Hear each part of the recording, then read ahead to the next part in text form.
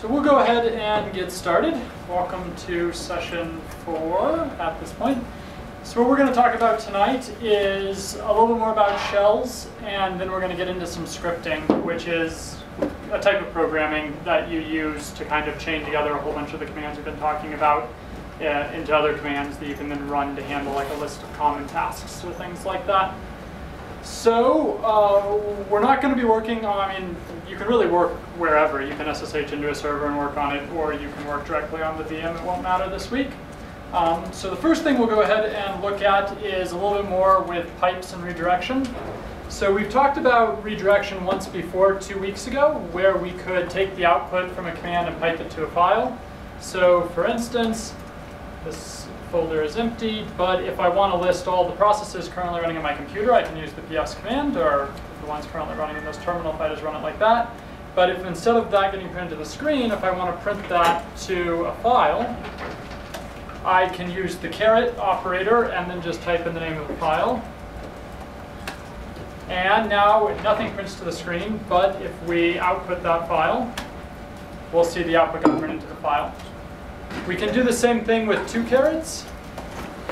So if we use 2 carets, it's going to append to the file, whereas 1 caret just always overwrites the file. So if we do this, and now we count the file, and see we have all that stuff in there twice. Let me drag up on this window. So we discussed that part of it before. We'll look a little bit at some of the slightly more advanced things we can do with it. So the redirection operators by default are just a caret to create or overwrite a file, and 2 carets to append to a file. Now, we mentioned this before, we didn't dive into it, but there's really 2 different formats or 2 different methods by which programs can output to the terminal: standard out and standard error. So traditionally, when you run something like PS, that output's just on the standard output, because that's the job of the command. If a command throws an error, it'll often output on standard error, and both of them will get printed to your screen. So when you're just looking at the terminal, you're not actually going to know what's on standard error, what's on standard out. It's all just going to land on the terminal like normal. If I can probably, I don't know, if I give it a flag that it doesn't know, it's a flag that it wouldn't know. Okay, so if I do something like this, this is probably on standard error right now. We can actually find out in a sec. But it looks just like everything else. It's getting printed straight to the screen. So sometimes you want to be able to differentiate those. So it's often useful to pipe just standard error to a file. So if you're running a big command that's just going to print a bunch of things to the screen, and all you want to come back later and see if any errors occurred, by piping standard error to a file, you can let the command run, and when you come back, if there's anything in the file, all your errors will be there. Whereas it won't get mixed in with all the regular output, which will just be on the screen. So if we run these again, so we'll just use the regular pipe out operator again, which by default only pipes standard out, and we'll delete the existing, or we'll just overwrite the existing file. So we're going to pipe with just 1, so we overwrite. Okay, and we'll see that even though I piped it to that file, it still came out on the screen, because this isn't actually on standard out, this is on standard error. So standard out went to that file, but all of the text we're seeing was on standard error, so it didn't go to the file, it went to the screen. So if we cat that file, we'll see the file itself is empty. So it's useful to be able to manipulate this. So if we wanted the opposite to occur, by default, the caret will just pipe standard out to the file. But if instead we wanted to pipe standard error to the file, we can do that by using a number in front of the caret, like so. So the number 1 is standard out. So if we do 1 and then a caret, we should get the same behavior we saw before. But if we do a 2 before the arrow, that'll take standard error instead. So you'll note now nothing got printed out, and if we look at that file, it now has the error output. So with the 2, the regular output would show up on the screen. There was no regular output because there was only an error. With 1, the regular output will go to the file, and the error output will show up on the screen. My error output is like way bigger than yours. Is that because of something else? Are you running the exact same thing? Yeah. I wouldn't worry about it. You may just have a slightly different version of the command. But it is often helpful to be able to differentiate between, so this and with a 1 are the same thing. It defaults to a 1 if you don't give it anything. But it's often useful to be able to differentiate between just doing 1 or just doing 2. Now, sometimes you want to be able to pipe both to a file, so you send everything to a file, be it standard out, be it standard error, or whatever. So to do that, it's actually a two-step process. First, you have to, this is going to get a little bit into pipes and how some of this stuff works behind the scenes, but yeah, that's what I was, oh, well, that's true, okay. So the easiest way to do both is just to put an and in front of the caret, which will send both standard error and standard out. So if we do this, no matter what comes out of the command, it's going to go to the file. So if you're in a situation where you absolutely don't want anything, you want to guarantee that nothing will get printed to the screen, you always use an and, because that'll ensure that both standard error and standard out get piped to the file. So if we count the file now, again, we're looking at an example that only has standard error. If we looked at an example that only had standard out, and we piped standard error to the file, or if we pipe both to the file, then we'll see that standard out's in the file as well. Questions on the difference between the 1 caret, 2 carets, and then putting the number 1 or 2 in front of it? Okay, so you can also, sometimes it's useful to, I don't know, is it worth showing how to switch them?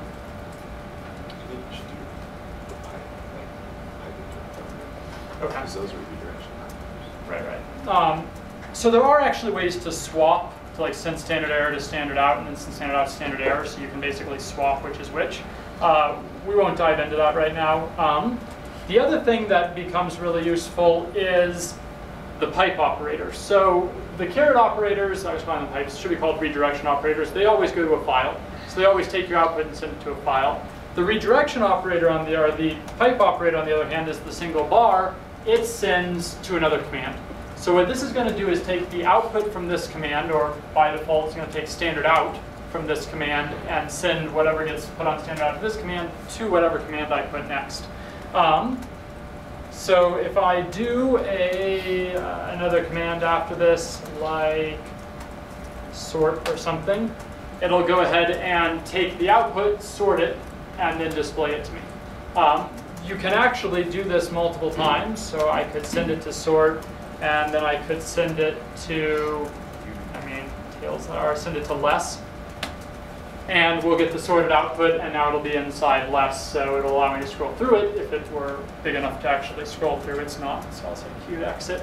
But in this is a really powerful property of the way a lot of commands work in Unix, because you can just take a bunch of these commands that do one little thing and chain them together to get something that's a lot more powerful than any one of them by themselves.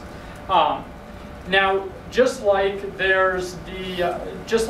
by default, this is only going to pipe standard output.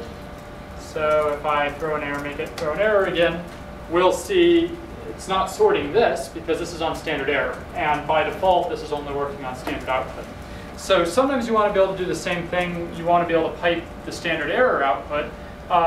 And in order to do that, what we essentially have to do is, here's where we do have to basically send standard error to standard out, and then the pipe will work on it. So there is no way just to put a number in front of the pipe.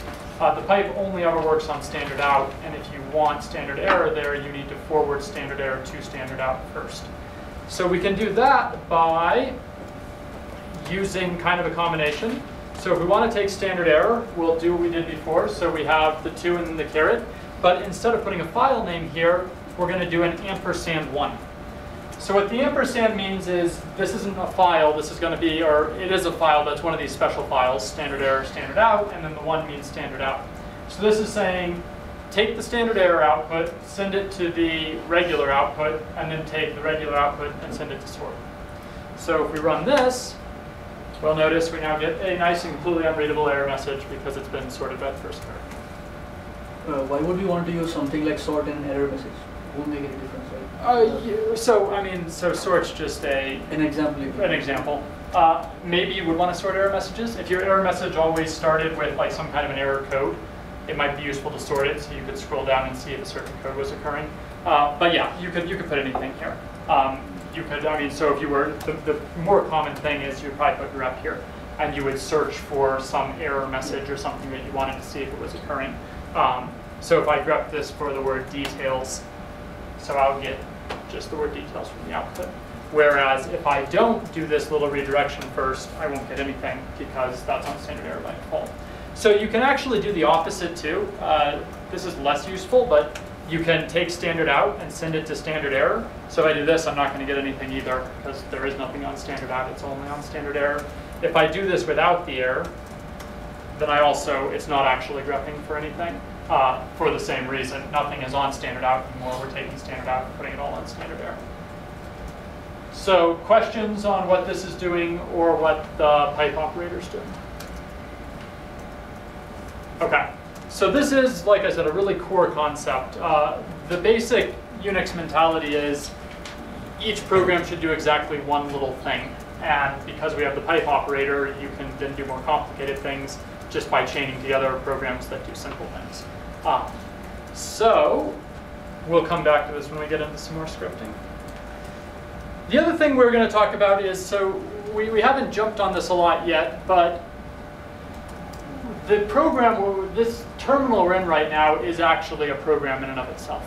It's running what we call a shell, where the shell is essentially this interactive environment that allows me to launch commands, and the shell takes them and sends them to the operating system to actually get run, takes the results and send it back to me. So it's transparent in some ways, but we are actually sitting inside a program right now, and if we run PS, we kind of get a hint of that. Bash right here is the name of the shell that we're running. So bash stands for the born again shell. There's actually different programs that do this. There are different shells. Bash is a pretty standard shell that you're going to find yourself using on most computers. It's more or less the de facto standard. But this is a program just like everything else. So we're sitting inside a program right now, and this program has some special features that we can take advantage of. If we run the help command, you'll get a list of essentially all of the special features that your shell can actually do. So everything listed here in help, these aren't regular commands. These aren't like, gotta be careful because sometimes these override the regular commands, but these aren't like the ls command or something like that, where when you run the ls command, ls is actually a program sitting on the computer in actually /bin. So we can actually search for the program itself. If we list the output of the /bin directory and we grep it for ls, we'll see we get this right here. So there's actually an executable program in a file by itself that runs every time we type in ls. Whereas the things that we see in here, like when I type in help, this isn't going to that ls, this isn't going to that bin directory and like running a help command. Help is a built-in command within the shell. So help only works when I'm within bash. I mean, most shells have some form of help. But this isn't calling like a global system command. This is calling a special parameter within the shell I'm currently working in. So it's kind of like if you're in Emacs, you're in VI, and you do a hotkey that does something within the program itself, that's just local to that program, just like these are local to whatever shell you happen to be in. Let me run through we'll H this so we can actually look at it all.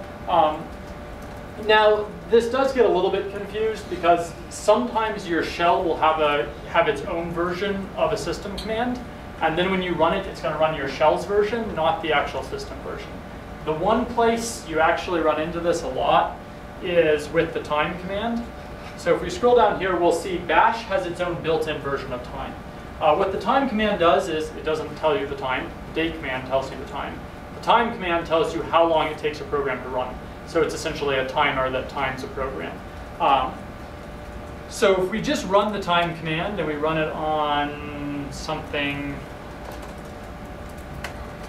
simple like PS, we'll see it prints out these three things at the bottom. We get the output from the PS command, then we get the output from time, and it gives us, these are three different measurements of how much time the program took to run.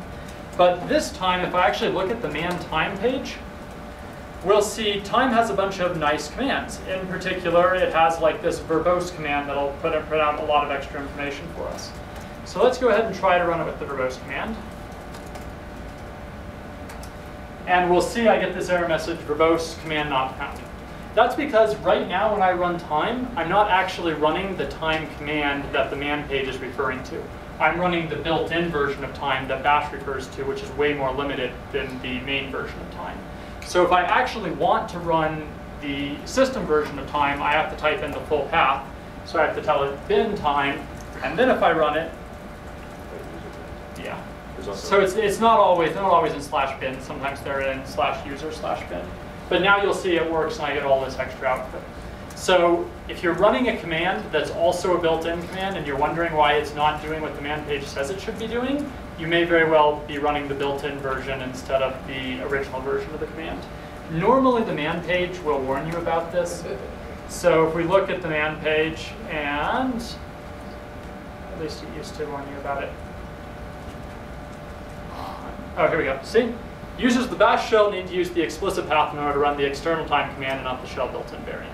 So this is warning us that if we actually want to use the full version of the time command, this command page is telling us that we have to run user bin /time, not just time by itself. Questions on the difference between kind of these built-in functions that are a property of the terminal and then like actual system commands? Okay. Just one quick question. The man, it will give you the instruction for the bash, right? No, the system version. So if we wanted instructions on the bash version, we type in help time. So to get help on stuff that's built into bash, you always use the help command. Man always refers to like the system-wide, the real version of the command, kind of the core program. Any other questions? Okay. So I mean, it's not so much that you really need to worry about the difference between what's built into bash and what's built into the core system, because for the most part they're going to behave the same, but do realize every now and then you're going to run into a little side effect of what's going on behind the scenes, so it's good to understand it. Also realize that if you're using a shell other than bash, so the C shell is actually another shell, it's not going to have the same built-ins. So it doesn't even have a help. So whereas in bash, help showed me all the built-in bash commands, and the C shell, help doesn't do anything at all. Whereas the system commands are going to work no matter what shell we're in, the built-ins are only going to work if we're in the shell that actually has them. So what exactly is a shell? It is just an interface which you use to... So a shell is basically the interface between you and the operating system. So it's kind of a low-level program that's running underneath us that's doing a number of things. It's generating this nice prompt for us. It's also, I mean, we'll get into some of the other things it does here. It actually lets us run a number of commands at once. It lets us do all the piping and stuff. All of that's kind of the shell's handling that for us. So yeah, it's kind of the thing that sits right between you and the raw operating system and makes your life easier. Other questions? So you can actually launch multiple versions of a shell. So let's see if they'll get listed here. So if I run bash and then run ps, you'll see there's actually now 2 versions of bash. So I'm running a copy of bash inside a copy of bash. So you can nest them. If I do exit now, I'll exit back to the top layer. If I do exit again, it'll actually close bash altogether, right? It'll close my terminal.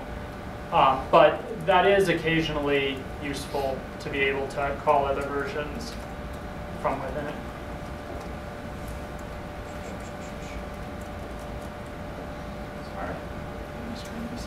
All right. Okay, so some of the other things that are built into your shell that become really handy. Probably the most common thing you'll end up doing is what we call the background command. And what it does is it takes a command and it runs it in the background. So instead of having to sit there and wait on the output, you can go start running other commands while it's completing for you in the background. So there is a command on, what will this rate number seconds? Pause.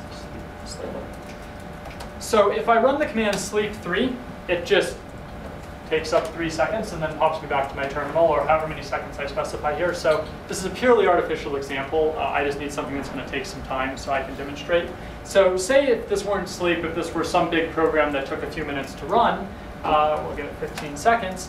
I don't necessarily want to sit here for the full 15 seconds, or more importantly, if this is like 2 hours, I don't necessarily want to sit here for the full 2 hours and let this complete, especially if I'm SSH'd in somewhere where like I can't. So right now I can go click on other things, but if I'm SSH'd into a machine, this is just going to be tying up everything that's going on. So what it's useful to be able to do is throw this into the background, let me work on other things, and then it'll just give me the output when this is done. So the if you stick the ampersand after a command, that puts it into the background by default. So if we'll do this, you'll notice I get back my prompt right away, but then it gives me a number and a process number. If I do ps, we'll see the sleep command's running. It's just not running in the foreground, it's running in the background. I do PS again, so here in a few seconds it should disappear. Okay, so it did complete in the background. You'll notice that I got this little printout on the screen that said sleep 15, which is the command I got, and it just finished. You can actually rejoin, so if a command's in the background, but then you actually want to bring it up to see what's running, you can use the command foreground with this FG, and then you type in the job number that it spit out here, so this first number of brackets. So if I do FG1, we'll see it's going to bring me back into tying up my terminal, and until the time finishes, it's going to put me there. If we do this with Emacs, which is probably a more useful example, so I don't know why you would ever launch Emacs in the background, but there might be a good reason to. If you're using the windowed version of Emacs, you actually do end up doing this, because if you have a program that launches a window that you're going to go interact in, then it's useful to still have your command prompt. But I launched Emacs, it's running in the background right now, but now if I actually want to use Emacs, because it's an interactive program, I need to pull it into the foreground. So if I do foreground, again, it's job number 1. We'll see it actually brings me into Emacs now. And then I can actually exit Emacs with ctrl-x, ctrl-c, and it'll pop me back out. If I launch a handful of jobs in the background, so we'll launch a whole bunch of Emacs, you'll notice that this jobs number actually started to tick up. Sometimes it's useful to be able to see what all's running in the background. So your terminal has another built-in command called jobs that'll show you what's running in the background. So right now I have 4 copies of Emacs running in the background, and they're numbered jobs 1 through 4. So I can pull any of these into the foreground. I could do foreground 3, and it'll bring up Emacs. Now I'll close that. If I run jobs again, we'll see the other 3 ones are all still running, so I can pull them up one at a time. Foreground 1, foreground 4, foreground, oh, what's left. And then when I close them all, the jobs list will be empty again. So you can always use jobs to kind of give you a clue as what's all running within your terminal. Jobs is a little bit related to the PS command. The PS command works on the operating system level, so it just spits back process numbers, whereas the jobs command is built into your terminal, so it'll give you, if I do a handful of those, or if I run a couple again. So if I run jobs, and spell it correctly, so jobs doesn't give me the process number, which was that 4-digit number we were seeing before. Instead, jobs gives me the job number. And the foreground and the background command need the job number, so you tend to use jobs if you want to see what's kind of in the background of your terminal, whereas PS is more useful just to looking at what's running system-wide. Are those all running concurrently, or are they stacked to run in order? Well, they're going to run. they're running parallel. Yeah, so it depends on the scheduler on your operating system, but by default, Linux has a round-robin scheduler. It's more complicated than that. But if you have a multiprocessor chip, they're actually going to be running in parallel. If you have a single-core chip, only one thing can run at a time, but it's going to give you the illusion of running in parallel because it's going to time slice them. So it's going to give one a millisecond, and another 1 millisecond, and another 1 millisecond. So for all intents and purposes, they run in parallel, whatever that happens to mean on your given system. Then what's the plus and the minus that show up after the job numbers? Do you know? I don't know. And those are, so Emacs looks like it's stopping itself. Right. So they're not actually running. Yeah. But you could have a bunch that say running. I don't know what the plus or minus is. This is the job status. So some jobs will, sleep's probably a better example. So if I throw a couple of sleeps in there, and we'll throw a couple of 1-minute sleeps in there, 2-second sleep. So now if I run jobs, you'll notice the 2 sleep commands say running. So Emacs is smart enough to detect that it's an interactive program, and if it's not in the foreground, then there's no point in it running because it can't possibly be doing anything right now. So Emacs is essentially putting itself to sleep until I pull it into the foreground. But these sleep commands are actually going to continue to run in the background. I think what this plus or minus probably corresponds to is the defaults. So if you just do foreground without any number at all, by default, it's going to pull up, so it's going to pull up the last thing that has a plus next to it. Normally that's the last command that ran, but as you saw with something like Emacs followed by some commands that are actually running, it has slightly different behavior. So I'm pretty sure the minus then must be whatever one, maybe the one behind that or something. But I think they have some relation to what the default's going to be if you run foreground with no parameters. Do you know putting foreground process in the background? Yes. So often you'll start a program not in the background. We got that. So if you pull something from background to foreground, can you put it back into background? Yes, that's what we'll do right now. So maybe you have something that you forgot to start in the background, or maybe you pulled it into the foreground and you want to send it back into the background.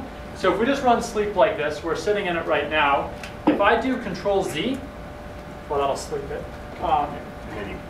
So ctrl-z sends a signal to the program that tells it to go to sleep, which also, if I run jobs right now, we'll see. So I have this last sleep command, and it's currently stopped.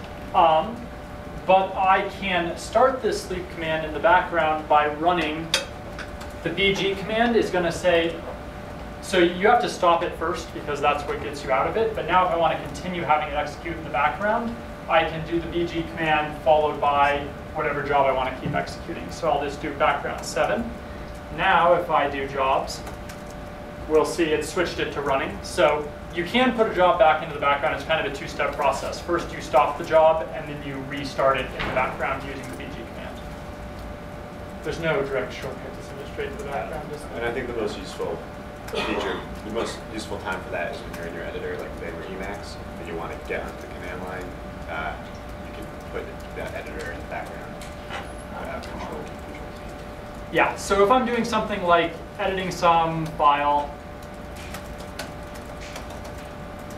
and I want to, so Emacs actually lets you open like 10 files at a time. So with one file, this is less useful. With one file, you generally just save it, close Emacs, do what you need to do, and reopen it. But if I have like 10 files open, closing Emacs is going to be a pain in the ass. So if I want to go to the command line, it might be useful for me just to do a Control-Z.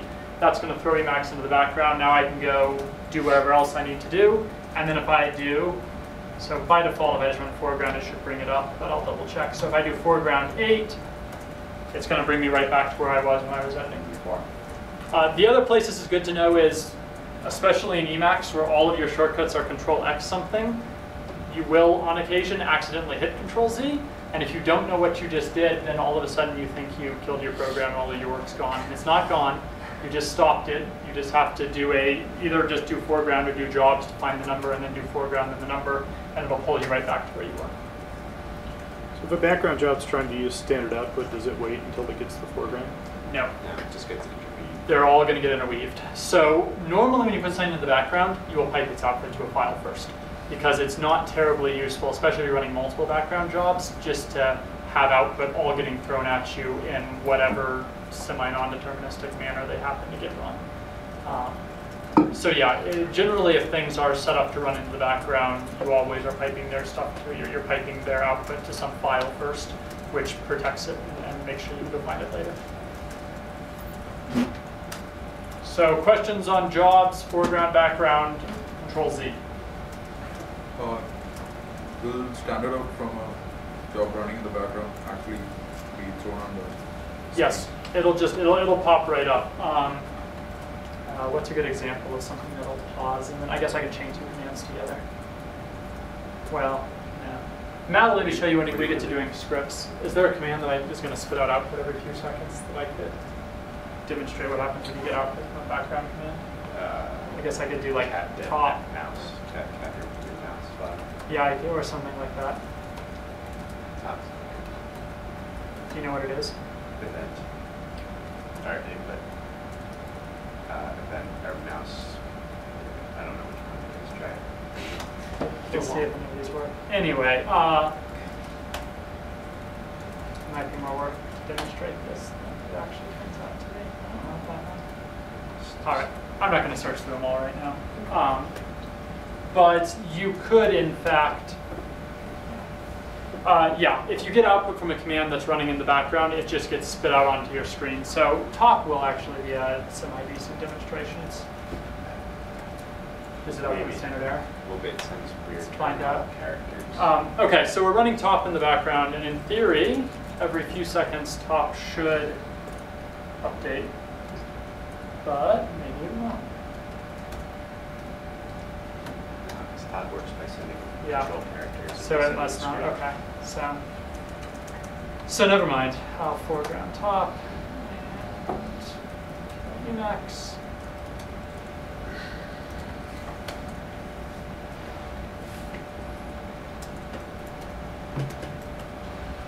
You can also, is there a way to kill a job directly? Kill. That's why kill is kill. It's It's like a percent or something.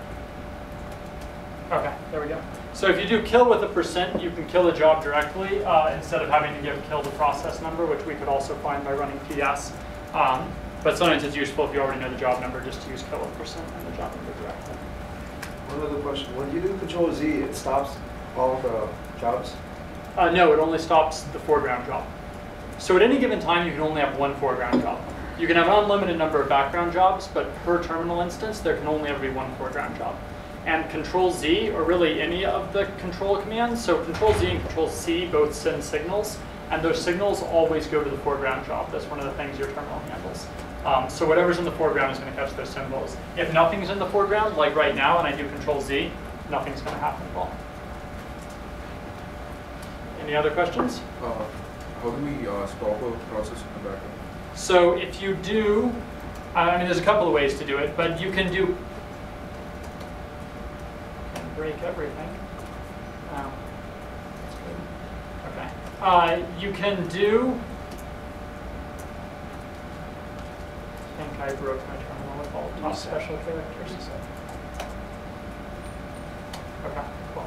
So if you run jobs, you can kill it by the job number. So this number here, by doing kill and then percentage job number. So if I want to kill that first Emacs, it'll be %1.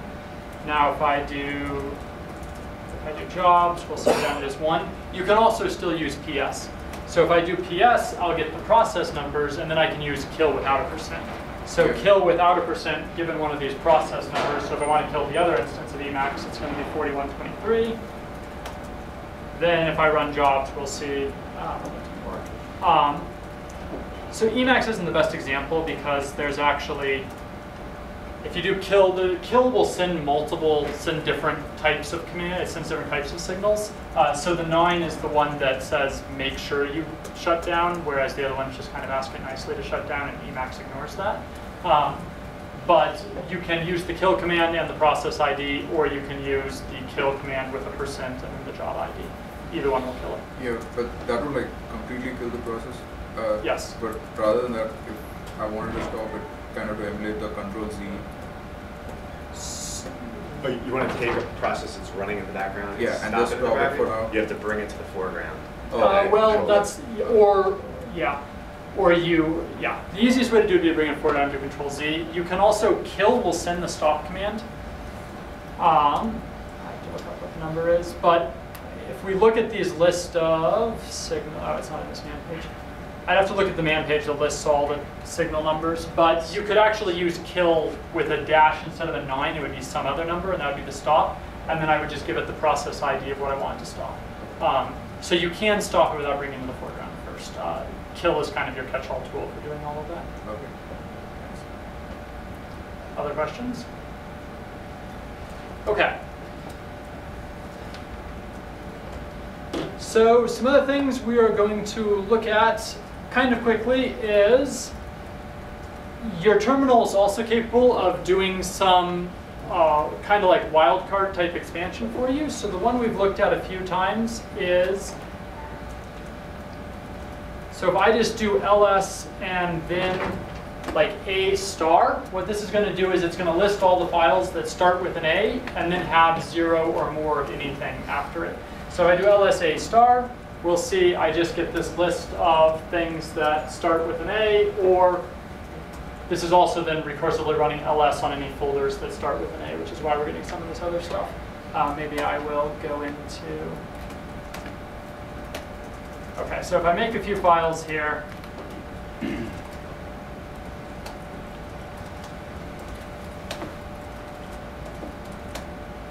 so I have a list of files here. If I do ls a star, then my terminal is going to go ahead and expand this to every possible completion of A in my current folder.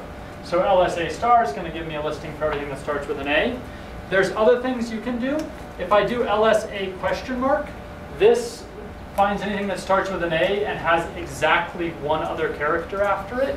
So this should produce nothing, because I have nothing. But if I do something like, so we have this ABSC here, so this has A with 3 characters at it. So if I do A with 3 question marks, it'll give me that. So the wildcard matches an unlimited, or the asterisk matches an unlimited number of characters. The question mark matches just a single character. So this is a single character wildcard versus a unlimited number of characters wildcard. I can also give it some basic parameters if I want it just to match a subset of things. So if I do, so this will list anything that starts with an A, has a B in the second position, and it has anything after that. So we'll see I have 2 files that meet that criteria. I could do anything that has a B or A. Let's see what okay. So I could do anything that starts with an A or a G. And it's going to give me all of those. So if you put more than one thing in brackets, it basically takes it as a list of possible matches. So it'll do anything that's A or G or whatever else you happen to add here. So you'll see, whereas before, so this is the same as this, essentially. But if we use brackets, I can start adding other characters and start picking up additional matches.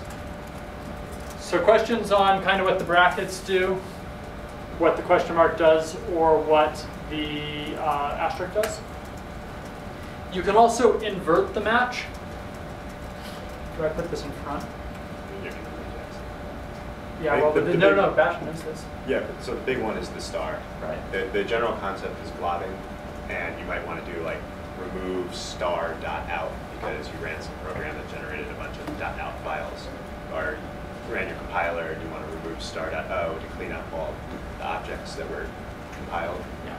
9 times out of 10, the star is what you're going to need, but know that the question mark, and you can't actually do grouping. You can also use a hat, which will invert the match, so you can say anything that doesn't start with an A or a G.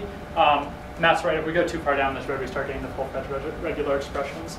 These aren't actually regular expressions, though. They're not implemented like that.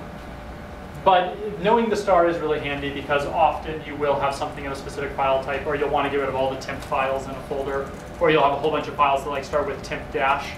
So you would do something like rm temp dash star. There are none of those in my file, but if there were, it would do this. Question? Yeah, how did you learn the functions of these weird characters? What do you mean? Like the star, like the brackets. Where did you learn that? It seems like I cannot find that from the ls. Then. So it's not, because it's not part of the ls command. This is a property of the terminal, or not terminal, this is a property of the shell. So our shell is taking this, changing it before it even sends it to the ls command. So the ls command never even sees this star. The ls command just sees the terminal is going to go ahead and expand this to all the possible matches and then send all of those to ls. So this is a property of the terminal. There's probably a page that So talks if you open about up it. the man page for bash and search for glob, that's where it is. Yeah. Right, so if we read through all of this, there's... It's a huge man. Yeah. So if we start searching, you can search a man page by hitting the / and typing in what you want to search for. You can also always do H in a man page to get a list of all the commands. So if I want to search for the next match in this man page, it's to, yeah, that's what I found. So if I just keep hitting in, it's going to go through. Yeah, so there's, what this property is called globbing. So if we go through here, there it was, pattern matching. So if you'll see here in the man page for bash, here's it's describing what the asterisk does, here's describing what that does. So it's not a property of ls, it's a property of bash, which is why it's in the bash man page. And it's basically the same for all the different kinds of shells. Yes, so it's basically the same. Bash, so the asterisk's always going to do that. Other shells might not have things like the ability to do do the brackets and stuff. Bash is a pretty advanced shell. But yeah, you would look in your shell's man page for whatever shell you happen to be using to get those features. Any other questions? It is important, though, to realize that this is a property. The shell is dealing with this before it even sends this input to the program. Because if you guys start writing your own programs, you can now take advantage of all these features without you don't have to handle them in your program. It's not your problem. So you could write your own program that cuts off the last word in every file, and you could still use this to call it on a list of files, and it's going to work correctly. Because bash is going to correctly expand this to a list of files and then send each file to your program. So it is a property of bash, and it does become very handy. Okay. So the one other thing we'll touch on briefly is most shells also have some kind of history. Bash does. So if we, again, the man page for bash is where you would find out the details for all of this, but the most often, if you do ctrl-r, it'll put your bash into this reverse I search, which basically means it's going to search all the commands you've run in reverse order. So if I want to start searching for, if I start typing in kill, we'll see I'm going to get the last command I ran that had to do with kill, which was man. I can then use the up arrow to select through, or to, I guess, start scrolling through my history at that point. So this is just a way, when you use the up and down arrows, you're also going through your history. Using Control-R just lets you kind of jump to your history via search, which can be more helpful. There's other ways to do this search. I don't know off the top of my head because I always just use Control-R, but the bash man page would tell you all of them. You can also do some very basic editing on the command line. So let's say I scroll up to a previous command I like, and let's say I have this long file name here and I don't want to retype it, but I need to use it somewhere else. So you can actually copy and paste from your terminal. It uses shortcuts, generally the same shortcuts as Emacs. So Control-K is, you can cut and paste, there is no copy. So Control-K is cut, and then Control-Y is going to paste that again. So I could take some part of a command, I could cut it, and then I could scroll over to some other command, and I could paste it and run it with respect to that command. So sometimes it's useful to be able to cut and paste parts of your commands. There's a library behind the scenes that's actually doing all this magic for you. But you do have a history. You can actually type in, if you type in the word history, it's going to show you all of the commands you've run since you started your session. If you want to clear your history, history-c will erase that list. So we'll see now we get nothing. Often your history is propagated across sessions. So next time you log into the computer, your history will pick up where you left off. This is a really handy thing if you want to be able to, if you're constantly logging into a server and running the same commands, this is useful. But it also means that if you're in a position where you don't want someone else to be able to get on that machine and see all the commands you ran, then you do need to think about clearing your history before you log out. Most often logging out does not clear your history automatically and it persists. So there are a lot of other built-in features to bash. Again, if you run help, you can read all about, or if you look at the bash man page, you can spend all day reading the man page and finding everything the bash can do. But most shells are going to kind of provide these same basic things, some form of wildcard logging or expansion, some form of basic history to go through your things, and then the ability to do foreground, background jobs, keep a list of all the jobs that are running, switch things between foreground, background. Those tend to be kind of the core terminal functionality. All right, so the last thing is your terminal also has what's called environmental variables. So these are generally strings that hold like a value of a whole bunch of files. So one of the common ones, or we can, I'll just print them out, we can talk through some of them. What's the main list on my environmental variables? Okay, so I'm going to take the output of this command and pipe it to less because there's a lot. But if I type in env, it basically shows me these are all variables and then the values they're set through.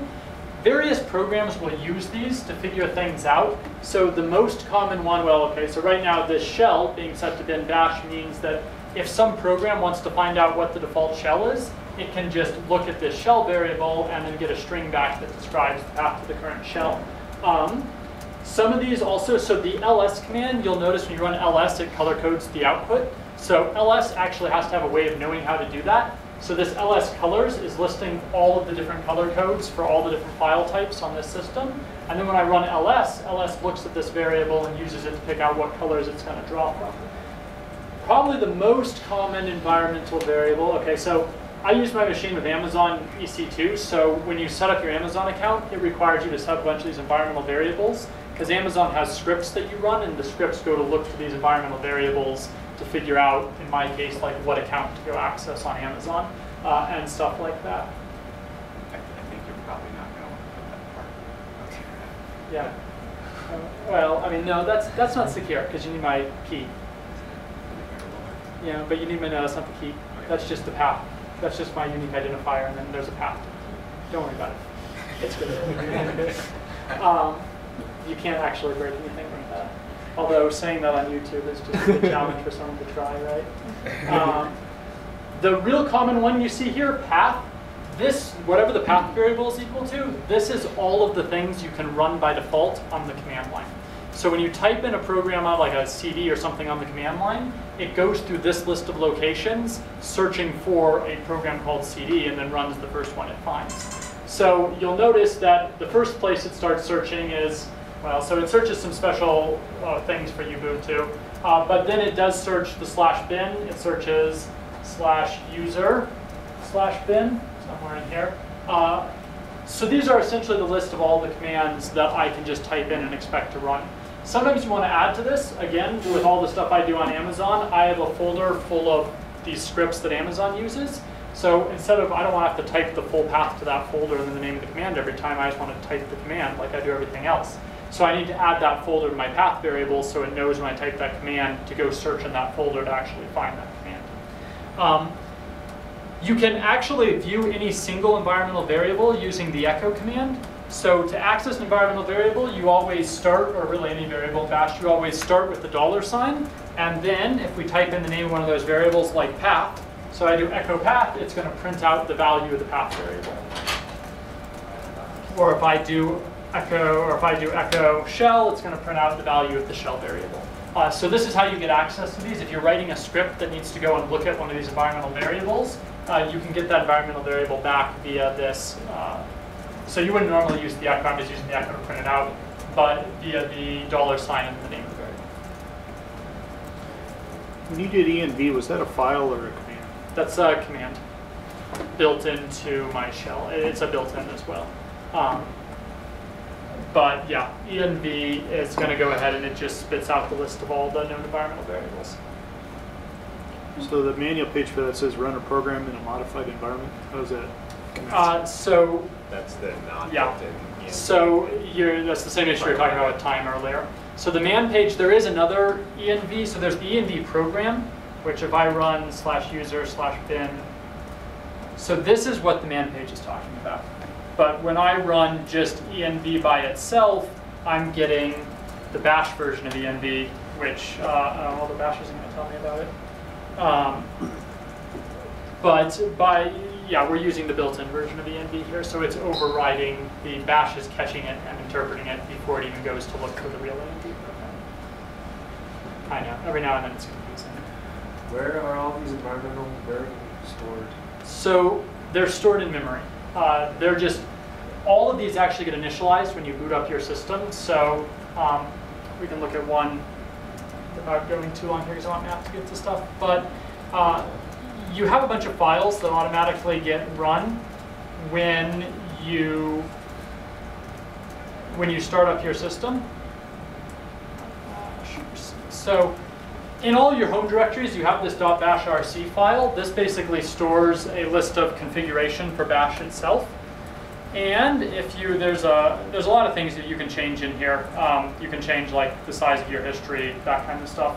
But if we look in here, it actually sets some environmental variables. So if you look right here, it's checking an environmental variable. Let's see if I can find one where it's setting. Oh, there we go. So here it's setting this environmental variable. So a lot of these, this file gets executed every time I start a new shell, and then it's setting up all these environmental variables, and then they just are stored in memory. Other questions? Sorry, I'm still confused on that. So if I do just help, I should get all the does all it the not bash list? commands? Does it not list env on there? No. So it may be that env is a property of the terminal. I don't think env is built-in. It's a function.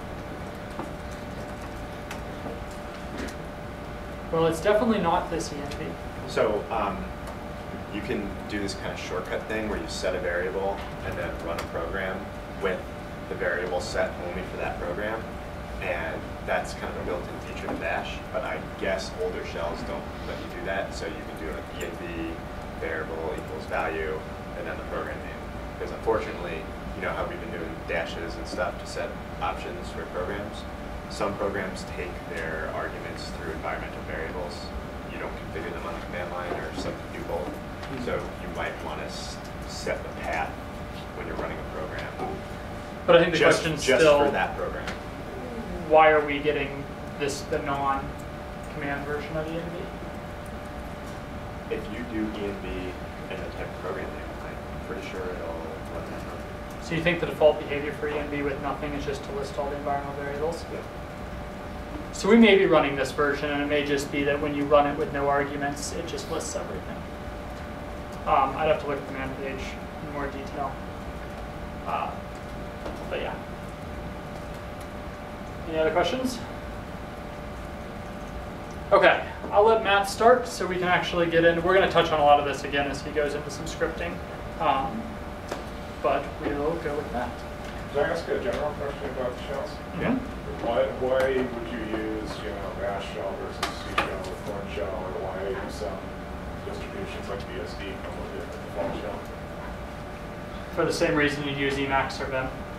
So different shells have different features. Bash is pretty full-featured. It's also heavyweight. So if you're in a really resource-sensitive environment, you're probably going to use something like C shell. That's a much lighter weight shell. It takes up a lot more, has a much smaller footprint. Some people just prefer, so some of the syntax for like how you do like that number before the arrow, that's bash specific. Some other shells have like the C shell is a different way of doing that. So sometimes it's just, bash is also a newer shell. So if you learned your shell 30 years ago and you're still using whatever you had then, it can be, it's generally up to user preference and sometimes resource restrictions. You can set it separately for each user. When we set up all your user accounts on my server, we made it all bin bash, and the default on Ubuntu is bin bash. But generally, if you email your administrator, you can ask them to give you whatever shell's installed on the system, and they'll just change your default shell. Anything else? All right.